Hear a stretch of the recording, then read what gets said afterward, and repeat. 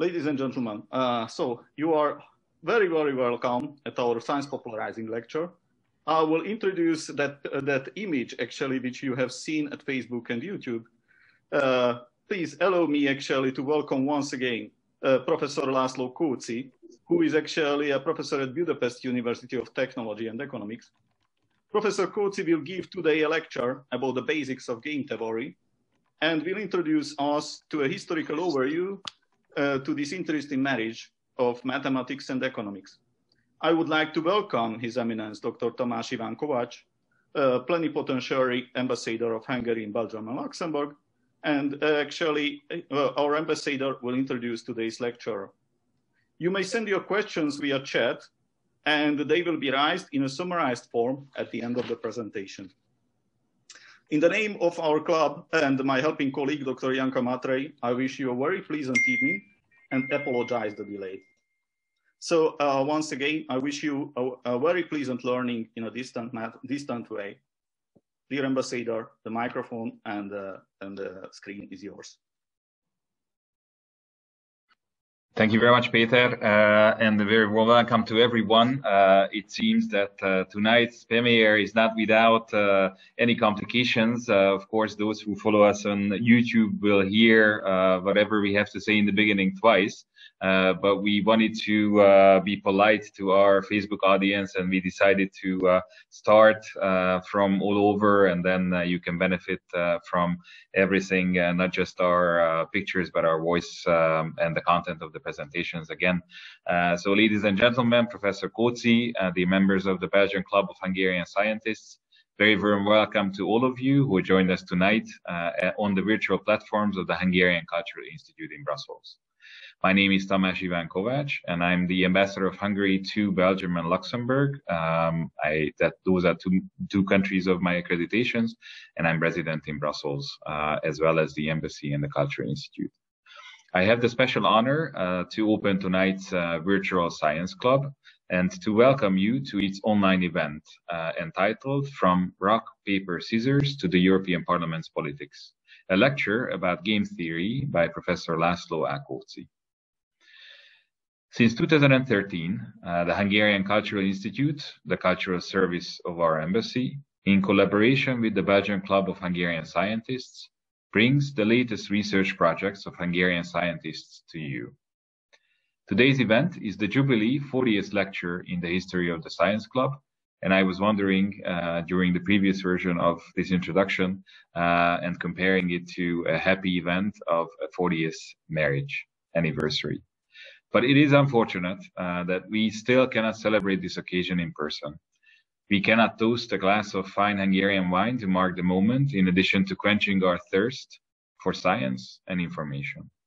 However, for this occasion, and this is the premiere for our science club, as I mentioned, we broadcast the lecture on YouTube as well, where you might find the recorded lectures of our previous guests, so both YouTube and Facebook. As I mentioned before, our guest lecturer for tonight is Professor Dr. László Kóczy, who will present his works on game theory. As you might know, game theory could qualify as a Hungaricum, as it was started by John von Neumann, and had János Károly Harsányi, John C. Harsányi among its first Nobel Laureates. Today's guest, Professor Dr. Kóczy, is one of the leading researchers of the field in Hungary.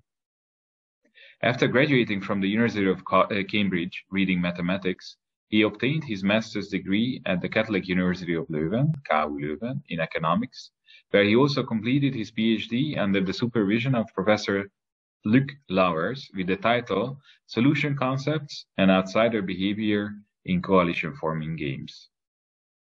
He was Vice Dean at the Óbuda University, where he also won the prestigious Momentum Grant of the Hungarian Academy of Sciences in 2011 to establish the Game Theory Research Group at the Institute of Economics. Currently, he is professor at the Budapest University of Technology and Economics, the director of the Research Center for Quantitative Social and Management Sciences, also offering courses at the Milestone Institute and the Matthias Corvinus Collegium, and works as scientific advisor at the Center for Economic and Regional Studies of the Eötvös Loránd Research Network. Tonight, Professor Kóczy will speak about game theory's many applications in our daily life, from the simple examples such as chess, or our everyday little conflicts in sharing a cake, raising kids, or applying to college, but also showing its presence in the decision-making of the Council of the European Union or the European Parliament. Ladies and gentlemen, I wish you a pleasant evening and a great discovery. Professor Kóczy, the screen is yours. Thank you very much, Your Excellency, for this kind introduction, these kind words. So let me start my presentation, sharing my screen. I hope it's visible. So indeed, the title of my talk is From Rock, Paper, Scissors to European Parliament Politics. And indeed, we'll come to rock, paper, scissors, but first a few words about who are game theorists. So many people associate game theory with the world of casinos. They think that game theorists are rich man winning in the roulette every weekend. That's not exactly the situation, the case, unfortunately. Or perhaps we are very good in games, in perhaps computer games, or we are the ones who are designing games. Well, there must be some science behind designing games, but it's not game theory. At last, sometimes if you look for the keywords game theory, you will end up at websites discussing sports games, and in this context, game theory is seen as the theory behind doing well in sports games, especially team sports. Well, when it comes to sports, perhaps if that's a sport, chess is the closest to the problems that game theory studies. Even though even for chess, it was not clear until the early 20th century that mathematics could be relevant for the study of such situations.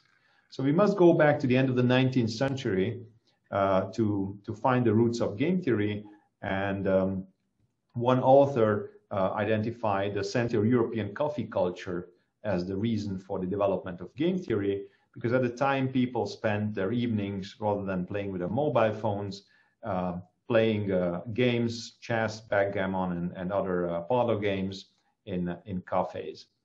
And then they had some ideas on how to play well in these games.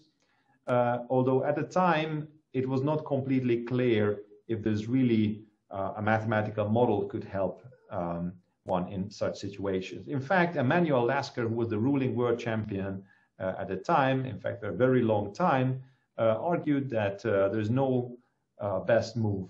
Well, he thought that if there is a best move, then his opponent could prepare a good reaction to that, a good counter move, and therefore basically the surprise effect of the move would be gone. And his strategy was to make unexpected moves, confuse the opponents, and then psychologically dominate the game.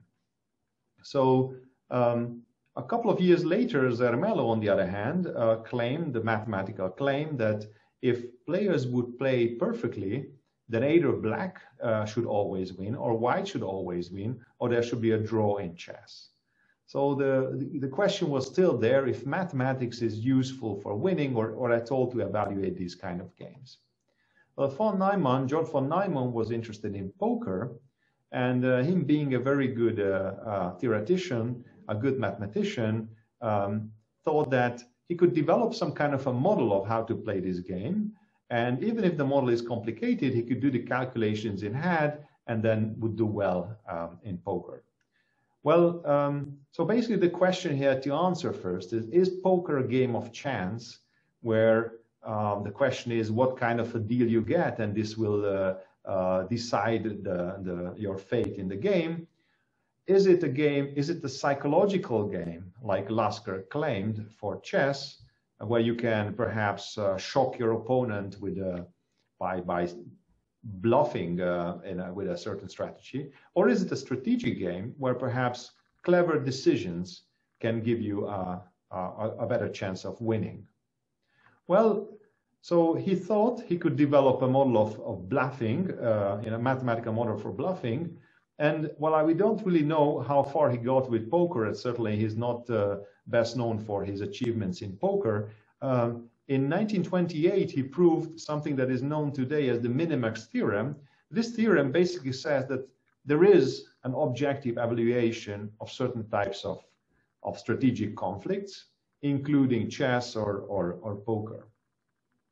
But at the time, this was more a theoretical model with no practical applications in mind. It took a few more years, and the co-author Oskar Morgenstern, an Austrian mathematician, economist rather, to develop economic applications of game theory. And in 1944, they published the book, which is really the cornerstone of game theory today, Game Theory and Economic Behavior. 50 years later, this field grew up and was recognized by the Nobel Prize of John Nash, John C. Harsányi, a Hungarian by birth, and Reinhard Zelten. Well, since then, game theory has expanded even further. Now we can talk about really a major subject. In 1999, a Game Theory Society was established. This first Nobel Prize was followed by several others, including the one last year given to Milgram and Wilson. And to keep the Hungarian connection, while we were planning to have the World Congress of the Game Theory Society in Budapest to celebrate the 100th anniversary of John C. Harsányi, well, unfortunately, due to the epidemic, it had to be postponed, but we are going to have it in the end of July in Budapest in some hybrid form. Okay, so what is game theory good for? Well, I would say that modern microeconomics that is used as the grounds for antitrust policies and the wide range of models in industrial organization is based on game theory, where we look at strategic conflicts between firms. So the strategy is still there, but the conflict is between firms. So the players are the firms. Of course, it can be used in military. And perhaps the first best known example is that Neumann and his colleagues solved the Cuban Missile Crisis in a peaceful way, basically avoiding a third world war. Perhaps the largest scale application is university admissions. In many countries, algorithms that are kind of used to match students with preferences over programs and universities with preference over students are based on certain models of game theory. In particular, it's called matching theory. Now let's see what the rest of the talk is about. When I was asked to give a presentation, I proposed that I could either talk about really everyday issues where game theory pops up, or perhaps talking in Brussels, even if virtually, perhaps some applications to the European Union could be interesting. Well, I was given the idea that perhaps I should talk about both, so I will talk a bit of both, starting with some simple examples from everyday life. So the game theory starts with a simple problem: how to share a cake. How to share a cake in a fair way.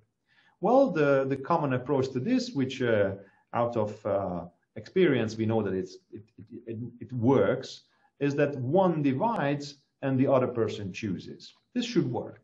So why does it work? Well, in this case, we have something like a zero-sum game. It's actually a constant sum game where basically we have to share the cake and we cannot both win by dividing in a different way. So if this is the case, then the first player, while trying to find the right cut, tries to minimize losses and thereby tries to cut the cake into two equal parts.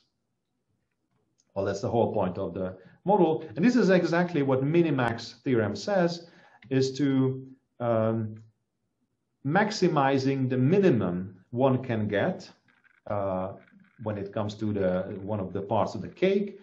And basically what Neumann proved is that the minimax and the maximin are the same. I don't want to go into some mathematical details or spell this out in more detail, but in human terms, it means, in plain English, it means that if you want to evaluate the game from the perspective of one player or the other player, then we will come to the same kind of a fair solution of the game.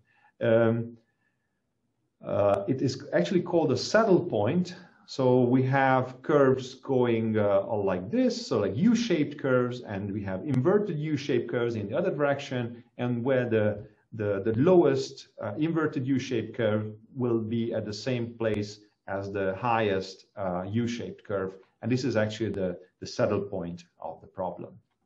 Neumann basically claimed that all such games all games have a value, and this is actually given by this minimax or maximin situation. Now let's go to rock, paper, scissors. Well, for rock, paper, scissors, I've written the game in a slightly different form, although it could be even simpler.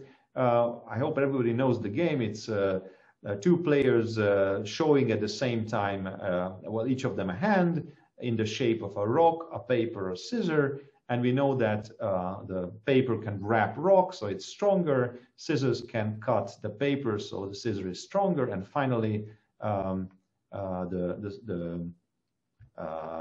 rock can damage the scissors, and therefore the rock is stronger than the scissors. So we have this loop of among these alternatives. Now, if you would look at this game in some detail, we could find that there is actually no saddle point in this game. So there is something beyond the simpler situations that Neumann has shown. We'll come to this game back in a minute, although we will not provide a complete solution. Now, this is not what will help us to solve the rock, paper, scissors game directly, but if we step into the world of slightly more general situations, we can have situations with win-win strategies. Well, in this case, it will be more like, or it will seem like more like lose-lose strategies. But anyway, the most famous game, a simple game that we can have is the so-called prisoner's dilemma. So the story goes, there is a robbery, and there are two criminals who are caught with a very good suspicion that they have taken part in this robbery. There is some kind of a petty crime for which they could be charged.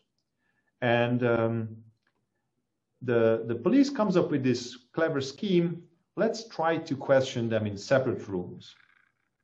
And when they ask one of the criminals, he has absolutely no idea what the other said in the other room. So basically, the criminals have two possible strategies. Well, deny the whole thing, that's number one. And second is talk. By talking, we mean that they provide evidence that could help to put the other criminal into jail. And of course, this goes both ways. So what can they do in this situation? So let's assume that Harry will deny. Okay, Harry is the one on the right-hand side. So Marv has two possibilities. Either deny as well, in which case they are both charged with a 1-year prison sentence, or in exchange for his cooperation, he's set free on the same day after his talking. Of course, talking is better in this case. What if Harry talks? If Harry talks, then denying means that everything is blamed on Marv, and therefore Marv gets a 10-year prison sentence, while talking, they both get 9 years. Talking is again better. So in this case, irrespective of what Harry does, Marv is better off talking. As a matter of fact, the game is symmetric, and therefore we can have the same argument for Harry from Harry's perspective, and we find that they will both talk and end up with a prison sentence of 9 years. Well, this is actually what we have found here is a so-called Nash equilibrium. There are obviously much more general games than this one, and the idea is that each player tries to find the best response to other strategies. So in this case, if talking is a strategy of Harry, then it is best for Marv to talk as well, and vice versa. Actually, there are many situations where we find this kind of prisoner's dilemma situation. The game is interesting because if they would both deny, they would both get off with a shorter prison sentence. So there's obviously the question how to avoid this inferior outcome. And unfortunately, generally, there are no rules. There are many situations where this kind of inferior outcome comes out. I mean, just think about, in the morning when you pick whether you drive to work or you take public transport to work. if everybody would take public transport, then I guess it would be very efficient and very quick.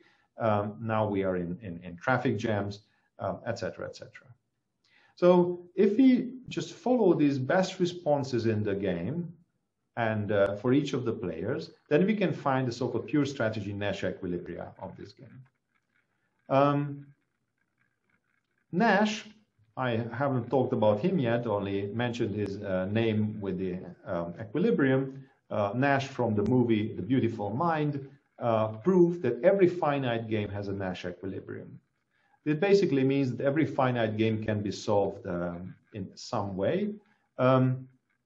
If we look at the rock, paper, scissors game, there seems to be no obvious, we do not really find a pair of strategies so that each are best responses to the other one.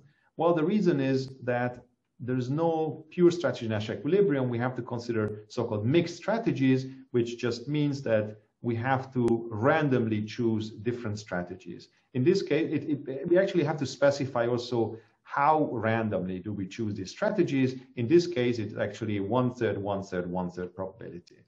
So this makes this game a little bit difficult. If you start to develop some kind of strategies, people say things like picking stone first should always work. Well, if that's your strategy, you will probably lose more often than win. Okay, now let's look at some more daily problems. It was mentioned in the introduction that I'll talk about issues related to raising kids. So how about the following? The house rule is that kids can watch TV if homework is done. Well, you see the kid is watching the TV already because homework's done. Maybe you haven't had any. So maybe the parent would be quite surprised seeing the kid watching TV already so early. So how to make sure that the kid is honest in this situation? Well, one possibility is to monitor him. This is obviously something costly. I mean, having to check the child's homework every day is something that parents don't normally like to do. So basically, the two parties now have the following strategies. The dad can choose whether he wants to check the homework, whether he trusts the kid. The boy has two options. You know, he can be honest or he can be shifty, right? So let's just go through the different situations. If the boy is honest, obviously he has little time to watch TV because he has to spend more time on doing his homework. But if dad checks, he will be happy because homework is done. If dad trusts the boy, that's even better because on the one hand, the boy prepares the homework. On the other hand, the dad has nothing to do with that. He has no extra duties regarding this. What about the shifty son? Well, for the dad to check the homework of a shifty son is difficult because well, he has to go through everything. Some things are okay, some other things are not okay. Obviously, this kind of monitoring will be imperfect. So the kid can either watch a lot of TV, or if he is caught with an incomplete homework, then he might get some kind of a ban on watching TV. If dad trusts the kid, the shifty kid, well, this will be obviously a stressful thing because he never knows when the homework is done. On the other hand, the boy can watch a lot of TV for sure. So how to find first of all the equilibrium? But it turns out that assuming that the dad is not able to check homework very thoroughly each time and find out if there is something missing, it will be better to be shifty for the boy. Now,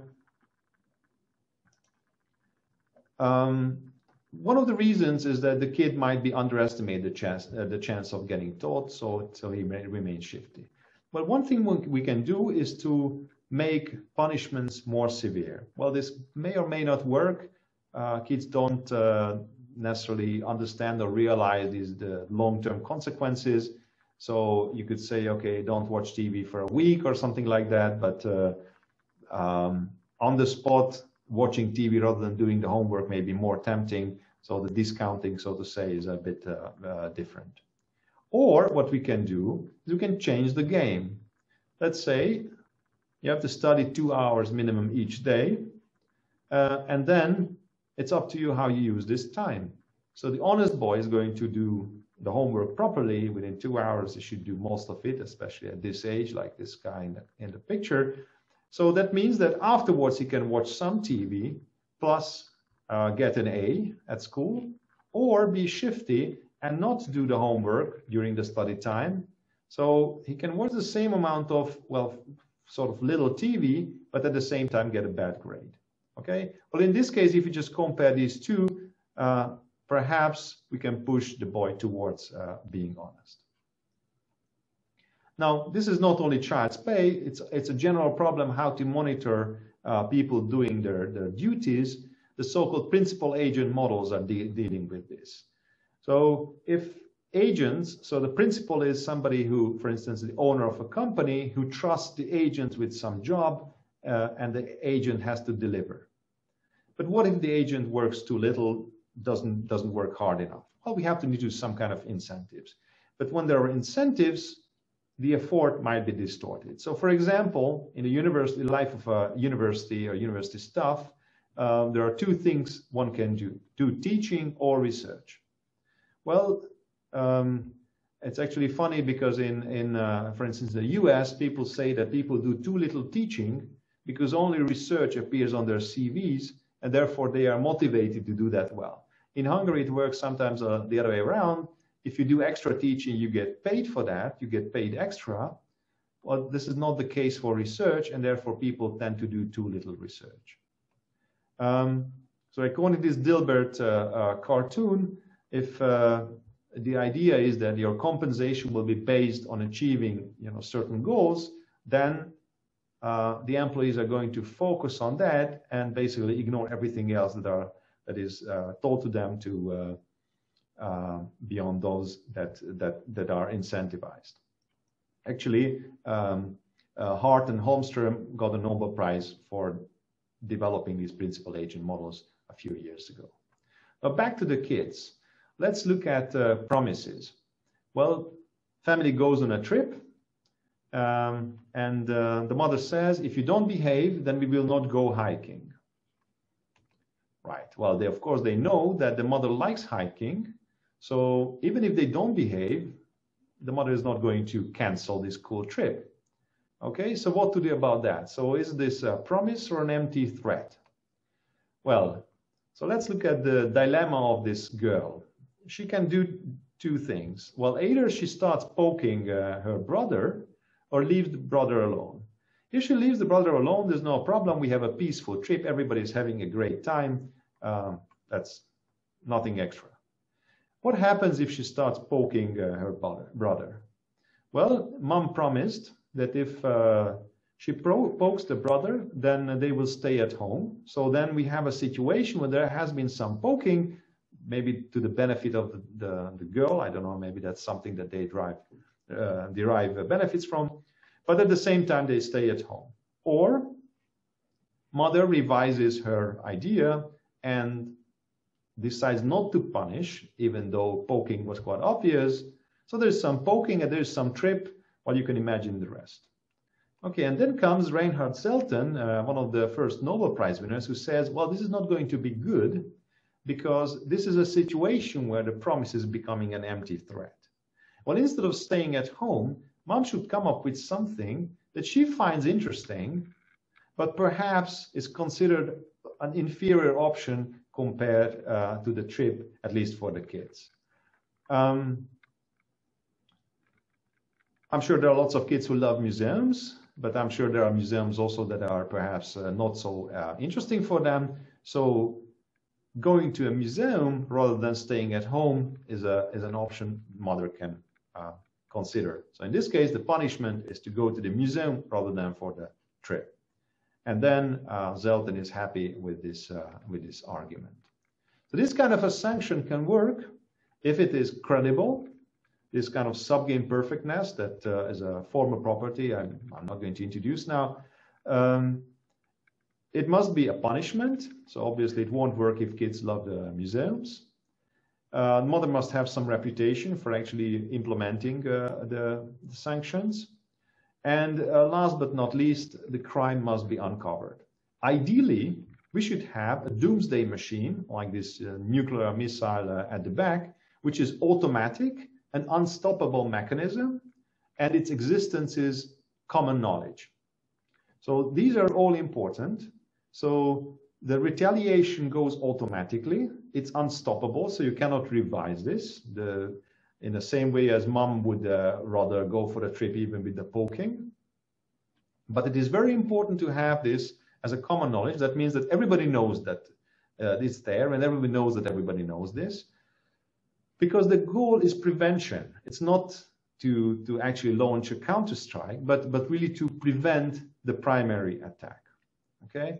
Well, if you want to raise kids in a good way, perhaps you don't really need nuclear missiles to do that.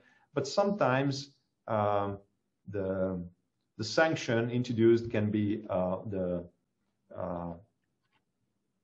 friendly neighbor next door or something like that, who can monitor the kids very carefully and will say her opinion immediately.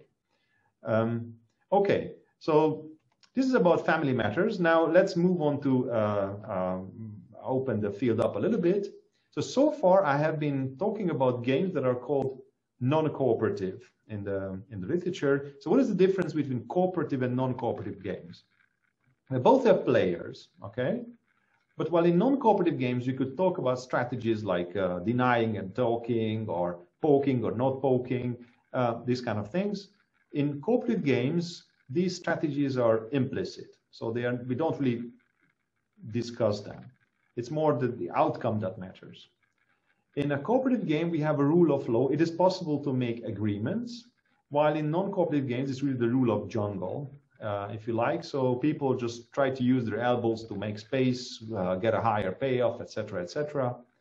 So really, this world is driven by selfishness, while in the cooperative game, we have ideas of fairness. Okay, how much should a player get out of a game? And because of this, in cooperative games, we can have coalitional games where a group of players act together. While in the non-cooperative games, we really have lone wolves.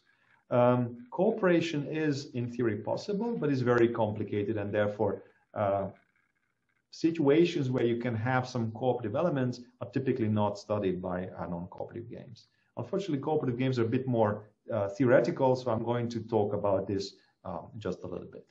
But first, what we have to understand are coalitions.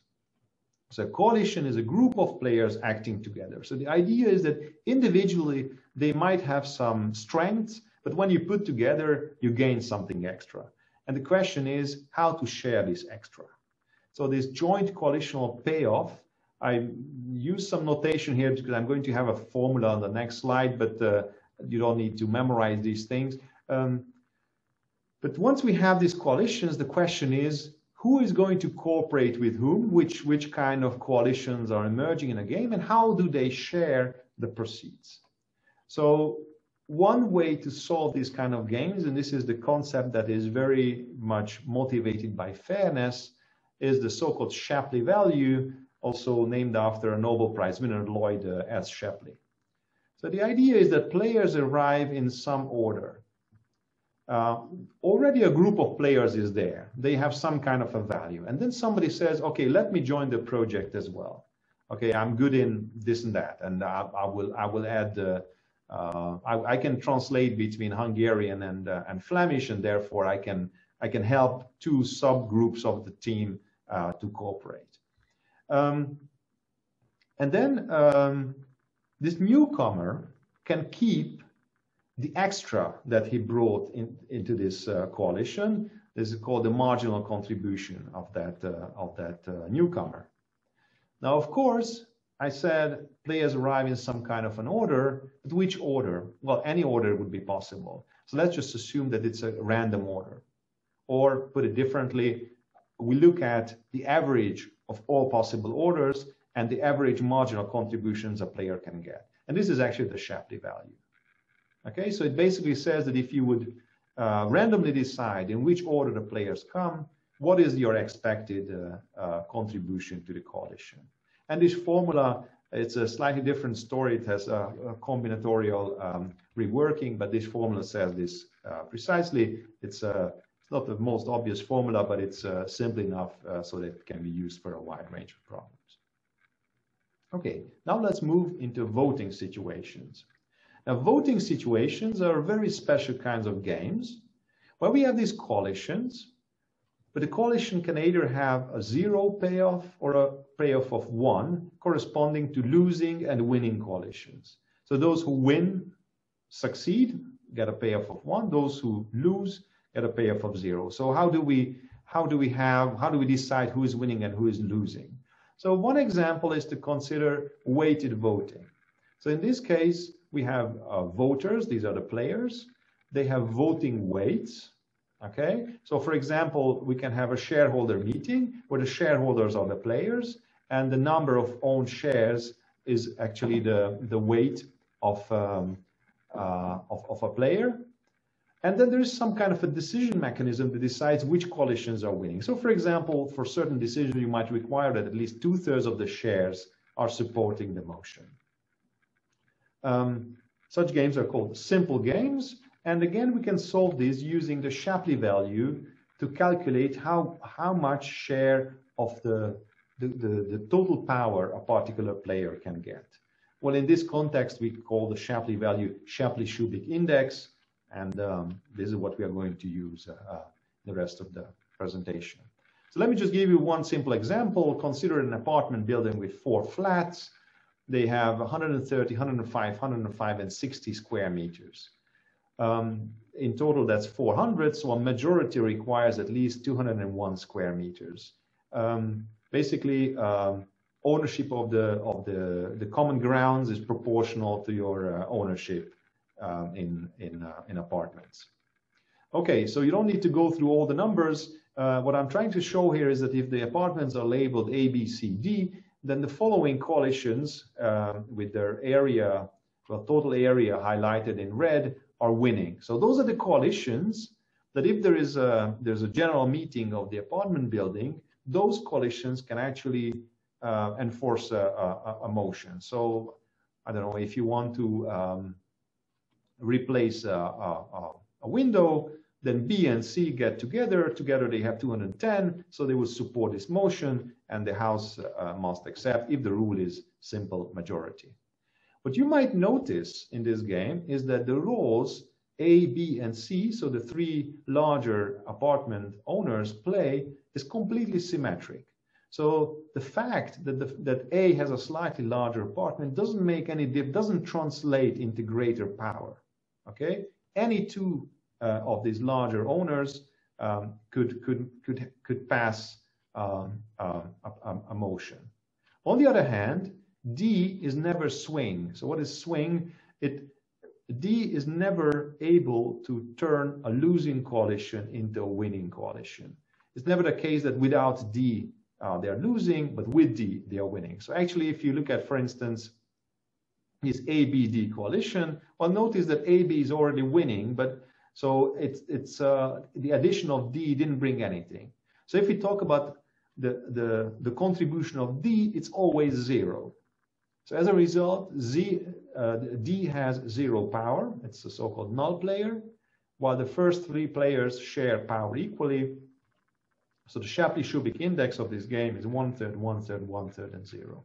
This might be an interesting lesson if you ever consider buying a small flat in an apartment building. It might turn out that you think you have some word in deciding things, but it seems you only have the possibility to agree to other things.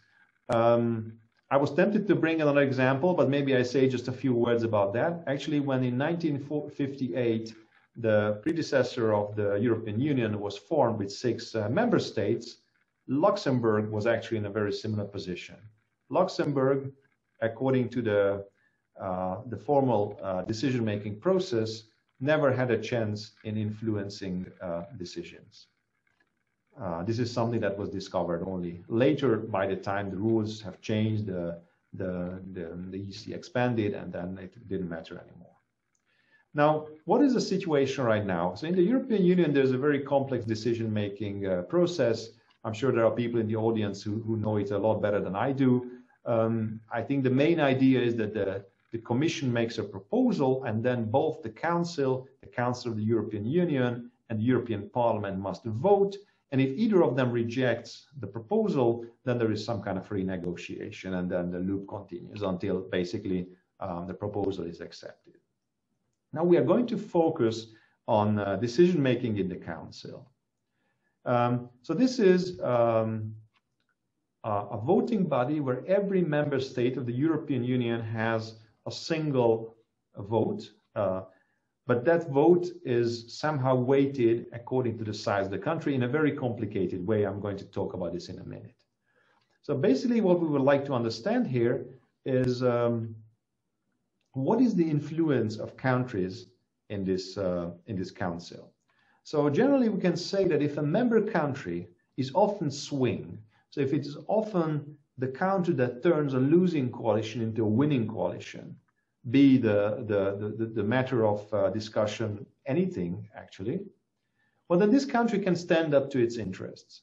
So this country might say, well, I'm inclined to support this motion only if you change this detail in my favor. And then if this is the case, then this country has a high Shapley-Shubik index, but on the other hand, by being able to stand up to the interests, the country is going to have a higher share from the budget. There is some academic literature that shows this evidence, the link between the voting power and the share from the budget. Okay, I'm going to talk about two aspects of that. One due to the Lisbon Treaty, which changed the rules quite a bit, and then the effect of Brexit in this voting. So before the Lisbon Treaty, the rules of Nice applied. So the majority of the countries had to support a motion containing at least 62% of the population. But in addition to that, each country had a weight, and they had to have 74% of the weights.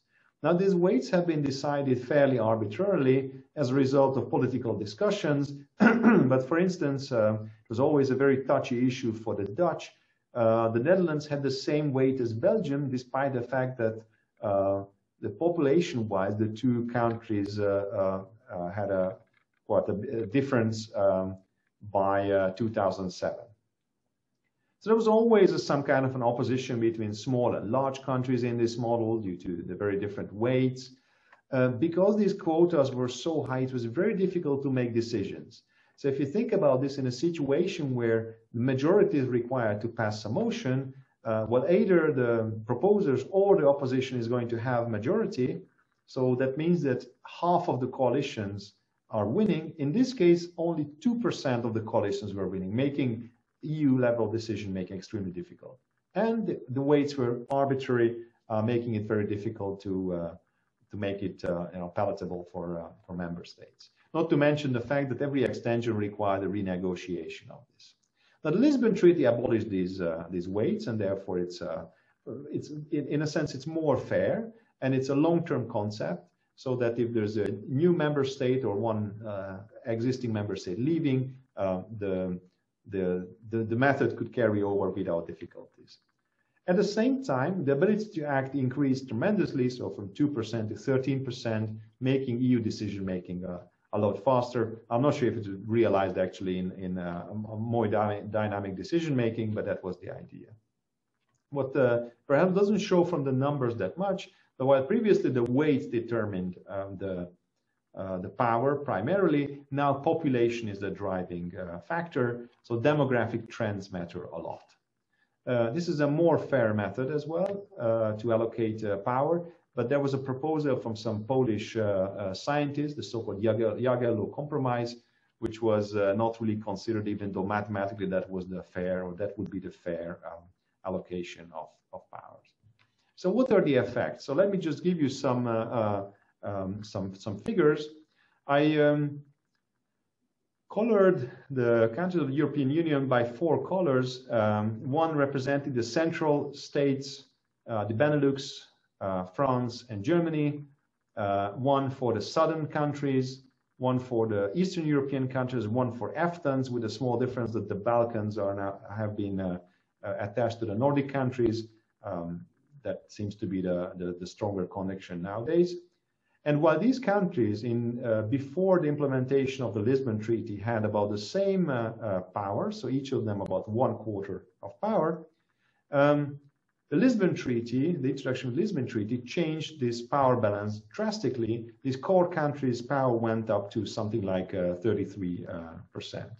Brexit, well, changed things even further. Obviously, the former EFTAs lost a lot of their former influence, but these central countries increased their influence even further, and Eastern Europe, including Hungary, lost some of the power.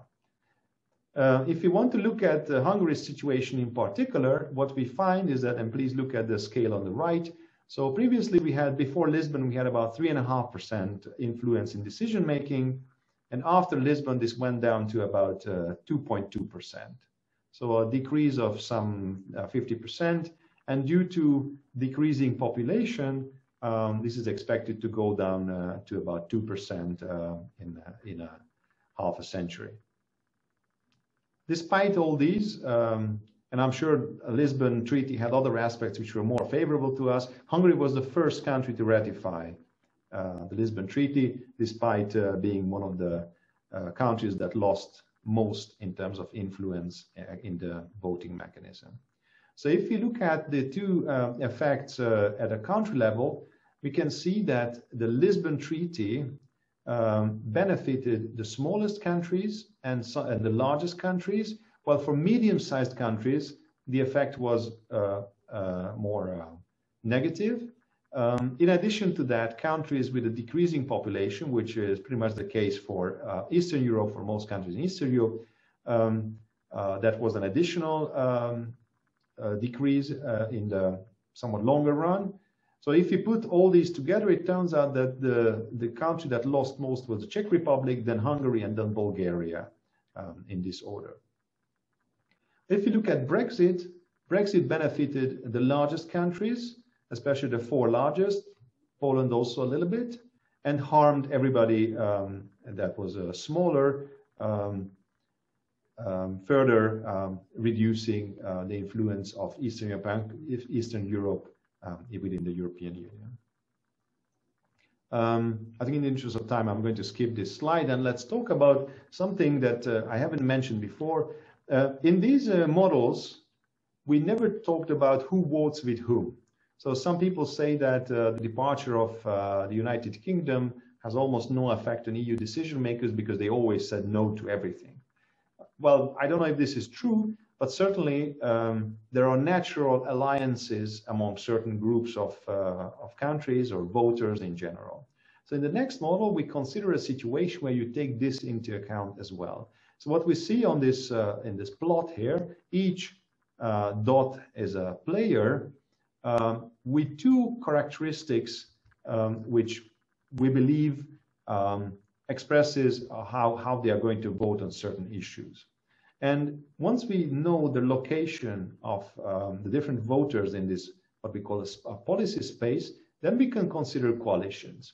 We're going to consider coalitions which correspond to rectangles with the idea if some of the players find the extremal positions within this rectangle, so this more northern, the more southern, and also eastern position, the most western position, then those who are intermediate to these extrema will be naturally voting in the same way. Okay, so on the other hand, we do not consider these kind of coalitions which have the same number of players, so probably they have they pass the required majority requirement, but on the other hand, this player should normally be with them, and in that case, the coalition would be too large already, in a sense that players on the borderline will not be swing anymore. So we are going to talk, we will refer to these as convex coalitions, as these are concave coalitions, and we are focusing on convex coalitions. Okay, now as a kind of a toy project, we looked at the latest conclave to elect the new Bishop of Rome, so the new Pope. Each dot represents one of the cardinals according to two aspects which seemed important at the time, seemed decisive at the time on electing the new Pope. One of them is whether the Pope is going to be conservative or perhaps we have a liberal Pope for a change. The other aspect was that after two European but non-Italian popes, does the crown go back to Italy, and perhaps are we going to have an Italian Pope? Or some people were talking about perhaps a black Pope or somebody from overseas in general. So the next, so the other dimension was the distance of the place of origin for each of the cardinals measured from the city of Rome. Okay, so what we see here is, as I said, each dot corresponds to a cardinal, and what we see is this coloring indicates how influential they would be, according to such a model, in deciding who becomes the new Pope. And we assume that, I understand that the cardinals typically don't lobby to become a Pope, but suppose they do, let's just play with this idea for the moment, then those with the highest influence are most likely to get elected. One surprising thing, and then I'll show you where are some of the well-known cardinals, is that those right in the center, like Tarkson, have almost no chance to get elected because they always end up in the middle of these rectangles, sorry. And the most interesting one, the more influential ones are those on the kind of the periphery, not the very periphery, but kind of extreme in one aspect of the two measures that we are looking for. And the model actually works surprisingly well. So Bergoglio, the current Pope Francis, came number 3 according to our model, while I think many people in Hungary were very hopeful that Péter Erdő was a strong candidate because he's considered a very bright person, very popular, very moderate, everybody likes him. But according to this model, he was only 104th out of the 115 papabili. So now let's turn into something more practical and more actual. We have looked at one of the committees of the European Parliament, in particular because one of my co-authors is interested in agriculture economics. We looked at the Committee on Agriculture and Rural Development. So the first part of the slides will deal with the 2014 to 2019 period, and then I'll show you some figure about the more recent one. So what we see here first is each member of this committee plotted according to a left-right index, and the other dimension is their affinity towards agriculture, measured by the percentage of agricultural employment in their home region. So the idea was that somebody living in central London might have a very different idea than somebody living in rural Hungary or in Romania or something like that. The colors indicate the different party groups. Now let's see what kind of power they would have in this model. Again, the same kind of a coloring. Again, what we see is that the central players do not have too much influence, and some of those further away, we could say they're radical in some sense, have a more influence. Now, as a matter of fact, voting in this committee is not as straightforward as what we would see from this picture, because people are sometimes, so members are sometimes absent. When somebody is absent, then a substitute comes to vote in place. So in the next model, we used a complex Monte Carlo simulation. That's so much for not talking about casinos. So this is basically a model where we randomly select who are present based on their attendance statistics from this period. Then again, we also look at the substitutes. What is their probability of being present? And then now with this more complicated model, more complex model, taking all the players into account, we can calculate the influence of the different actors. Well, the model, so the picture changes in two ways. One of them is that we see these smaller dots, bigger dots. The size of a dot indicates the participation rate. So the bigger, the more likely that they were present in a particular voting. And it is quite clear that if you are not there too often, then your influence will be smaller. But other than that, because of that, you know, there's some kind of, it's more like a patchwork. So you see a lighter color in the middle of a darker spot, but that's because of being absent more often. Okay, so if you would actually perhaps I just go back for a second. One problem with this picture is that there are areas which are really crowded. So there are a lot of people in here or here, while there's a big gap here. As a matter of fact, what we are interested in is the order of the different voters in different aspects. So what we did here is, instead of the actual numbers, these are their ordinal positions according to the different aspects. And now we see it a little bit better that we have this lighter blue area in the center, and those who are perhaps have a more radical opinions in one dimension are more influential. In fact, this is something that we have found in general. We are still working on general data, but our mathematical model suggests this, that if we have this two-dimensional policy space, which is actually quite interesting because 50 years ago, everything was simple in politics. You had left and right, and everything was one-dimensional. With the arrival of liberals and also some radical parties, this opened up in different dimensions. And then it seems that the most influential players are not central players anymore, but those who are taking an extreme position in one aspect. Notice, not those who are taking extreme positions in both aspects. They have as little influence as those in the center, but in one aspect. I think it's quite interesting to evaluate what is the influence of the different players in a committee, who makes really the decisions, and perhaps also who to delegate if you want to achieve influence in such a setting. Now, just for a moment, obviously we do not have a reliable presence data yet for the current committee, and I'm sorry the quality of this figure is not so good. But this is still a kind of work in progress. What we do see is that the same pattern emerges, that those in the center have less influence and those on the periphery make decisions more often. All right, so this is where I would like to end my presentation. Just a quick summary, especially the first part. So if you are in a conflict situation, it is sometimes worth to write down the game. Try to understand what are your own motives and what are the motives of the other party. In order to do this, you have to identify the available strategies. Keep it simple. Think of 2-3 strategies at most, and identify the payoffs, or at least how would you quantify the outcomes that are possible.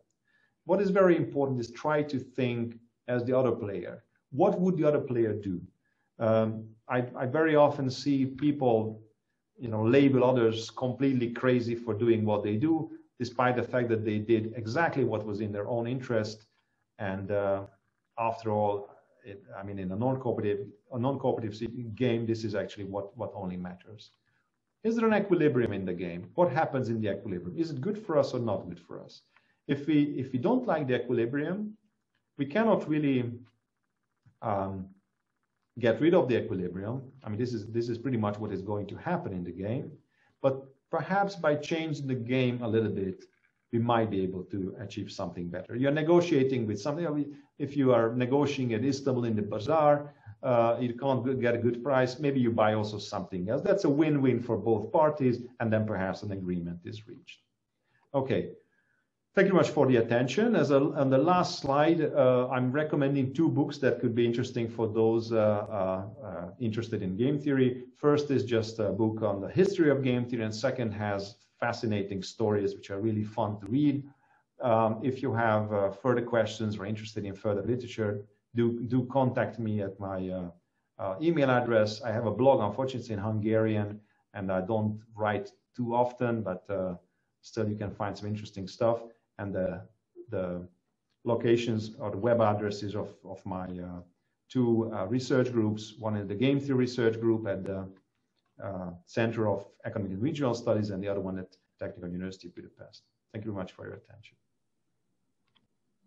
Dear Professor Kóczy, thank you very much for this nice presentation. Until we would potentially get some questions via Facebook and some external sources, I would like to ask my colleagues present here whether they would have some question. Dear Ambassador, please.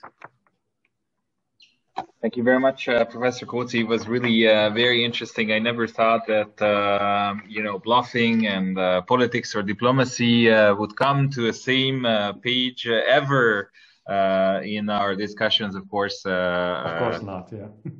Of course, it would never happen, but this was really fascinating, and it's really tempting to ask many questions, but I will only ask one, and that is, I mean, it was very interesting, you know, also in historical trends, and you mentioned the Lisbon Treaty and how it changed various influences.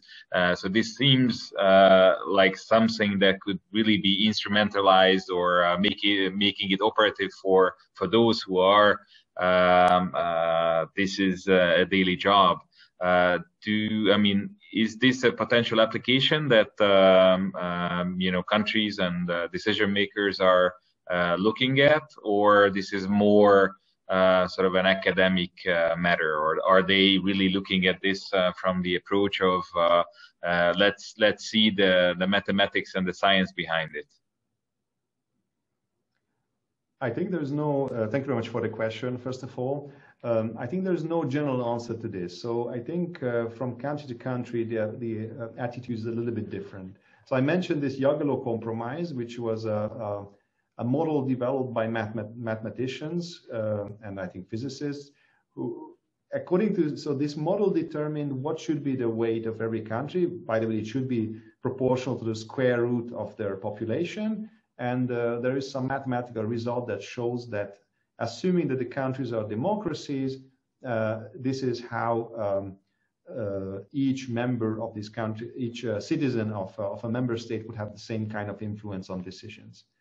Poland for a while pressed for this proposal, and they were trying to get other supporters. I think the Czech Republic was interested for a while, but somehow this mathematical model didn't catch on with others. So I would say in this case, certainly Poland did consult theorists and academics on this issue. Now, if I look at the academic literature, I can see that there are certain countries where the literature was more focused on this problem. I would name the United Kingdom and the Netherlands for sure as two countries where they have extensively published on this issue. And I think in the papers written by Dutch authors, the issue of the Netherlands versus Belgium comes up regularly. I'm not sure if this is due to the fact that these countries had scholars who were specialized in these fields. And as a matter of fact, I think both the UK and the Netherlands are quite research-intensive countries. But the same thing doesn't appear in other countries for sure. So same kind of evaluation of the policies I don't see in other countries. I hope this is going to change. So I do not want to go into details, but we are now making also an effort to present quantitative models to government agencies to make a better use of the available academic results in policy making, etc., etc. I'm sure similar efforts are made in other countries. Actually, one simple story, it's happened in Belgium while I was still a PhD student, but I must say it was at the EU headquarters. We visited a research group of the European Union that was that had the main task of predicting macroeconomic economic trends such as inflation, GDPs, etc., etc. And we've seen a very colorful, interesting presentation by one of the researchers working there. So after the presentation finished, instead of an applause, there was a dead silence. And one of the professors asked, so why are you using these 50, 60-year-old models? So if a first-year student would come up with this to solve the simplest problem, I would, kick him out of my office. I said, well, if he would use more complicated models, nobody would understand. So that's actually an aspect that is, I think, difficult to overcome. So indeed, sometimes if you reach for more complicated models, it is very difficult to explain to decision makers what is actually happening in the model and why this perhaps surprising result came out. So to some extent, the decision makers don't need to understand every part of the model, but the main lines they should be, I think, clear about. And as a matter of fact, these models that I presented are, I think, not rocket science. They're not too complicated, but there are some aspects which are a little bit abstract. And I think this can sometimes make them a bit more difficult to digest. Thank you very much. I will only follow up with a very provocative one. And that's more like a rhetorical question. When you're pitching these ideas to government agencies, are you suggesting cooperative or non-cooperative partners? Because I guess you can find both, and I guess there are also a lot of people who, I mean, it's also a matter of beliefs. I think that you think that politics or diplomacy or international affairs is whether it's an art or a science, and I guess those who believe that it's at least part science would be very much interested in hearing the practical applications that you propose. Personally, I'm very grateful for tonight's lecture. It was very interesting. Thank you. Thank you very much. Dr. Mátrai, do you have any question to the current lecture? Yes, I do. And I would like to continue where Tamás left it.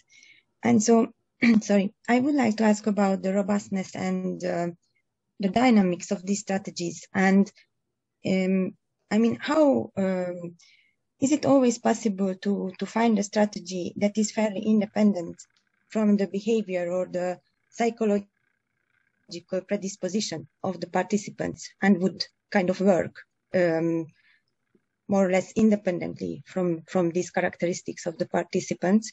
And if you have a mixed situation, which is maybe somehow a mixture of a cooperative or a non-cooperative situation, how do you, I mean, do we know anything about the dynamics when you change from one strategy to another, that you can still make something out of the situation? Is there any optimal moment that you can recognize as a key moment of changing a strategy? Thank you. Well, thank you very much. These are very complicated questions, I have to say. So, and then sometimes a bit difficult to answer. So I must say that the models I have presented are all static models. In fact, the prisoner's dilemma is a one-time interaction. So the whole story changes if we are talking about, for instance, career criminals who would end up in a similar situation every few years, and therefore their future collaboration depends on how they act in this situation. And if they value future cooperation highly, of course, they do not want to talk, and they might end up in a good outcome of the prisoner's dilemma. So this is already a completely different conclusion, just because we introduced some kind of a dynamics. We consider long-term relationship. As a standard assumption in these games, we assume players are rational. But even that is not completely clear and should not be taken for granted.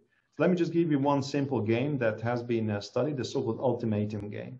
And this is an experiment that has been played probably thousands and thousands times in different settings since it was first introduced. So the idea is that one of the persons, let's call it's a him, it's an A, gets some money, and let's say 100 euros, and can choose how to divide this money between himself and the second player, B, okay?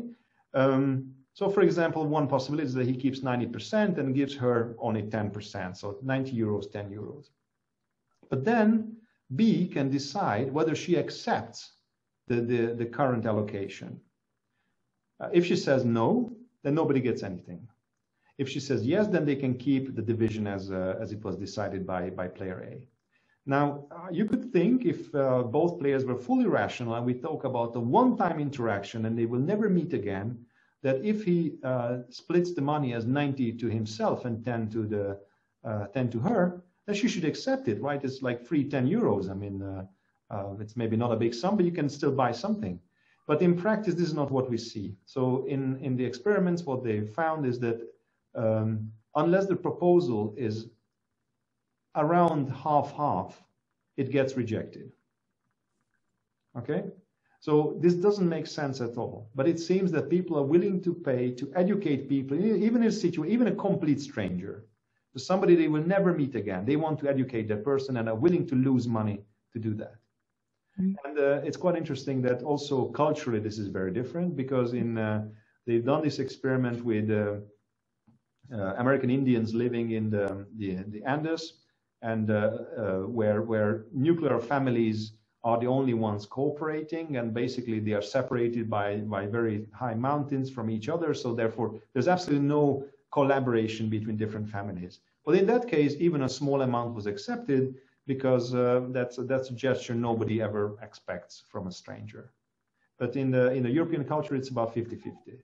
So again, this is something that is a bit irrational. And in fact, there's now a whole stream of literature, and then I can mention Thaler, who got the Nobel Prize also a few years ago for his work in that, behavioral economics. So that you can see this as a branch of, well, stemming from game theory perhaps, but with looking at situations where this full rationality is not assumed. And in fact, I mean, this is used widely in practice when you get this letter that you should do this and this because 95% or 60% of people do this. Well, you feel the pressure already.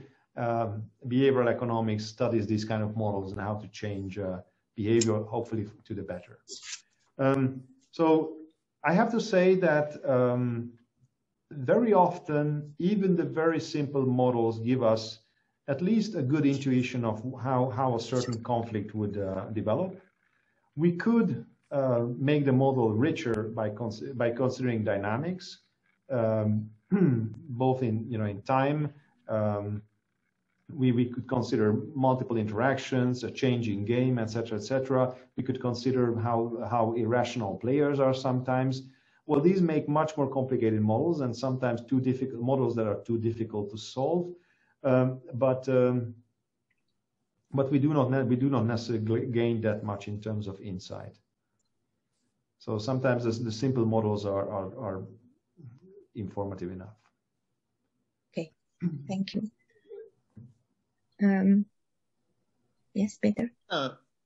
Dear Professor, do you know that actually general directors in agricultural brand or in any other parts of EU, do you use the help of mathematicians, theoretical mathematicians, to predict their decisions? Do they apply advisors with mathematical background in game theory? I think it's a difficult question. I think those are often trade secrets, so I cannot really know, as a matter of fact.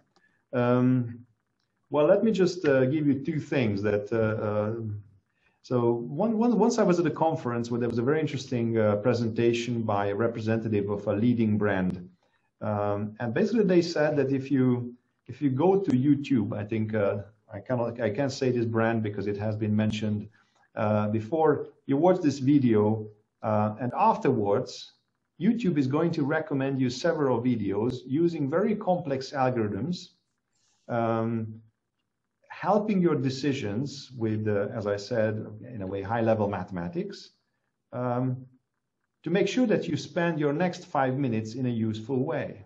But at the same time, much more major decisions like where should you go to college, what kind of a profession should you choose, are often not supported by even the most basic algorithm. I'm afraid a little bit that even in large companies, sometimes decisions are made in an ad hoc way. I'm sure there are leaders who have simply good instincts in leading such companies, and they're not using these models. But on the other hand, I should think that game theory and other quantitative methods are used more and more often to solve this, to help these kind of decisions. So, I mean, perhaps this is not the best application, but the other example I would like to say is, things like in sports.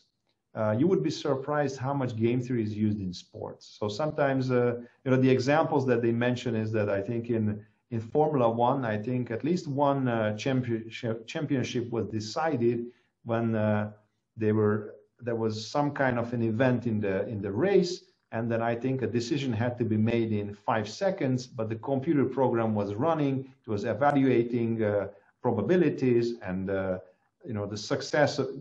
It's also an answer to the Janka for the question. So in a dynamic way, what is the better strategy? And because of that, they made a very somewhat unexpected move, and this turned out to be successful, and the driver won the championship. So I should think if these things are used in sports, I think they are even more used in the business life. But if so, we wouldn't know, most probably. To be honest, I would be very happy to use this theory in a medical information collection, especially for big data. We are collecting tremendous amount of samples, which we don't know the best strategy. So we know actually some intuitive way how to collect samples. I would be very happy to encourage you to collaborate with the medical field and with the big data collection in different omics. Dear Professor, thank you very much for your contribution.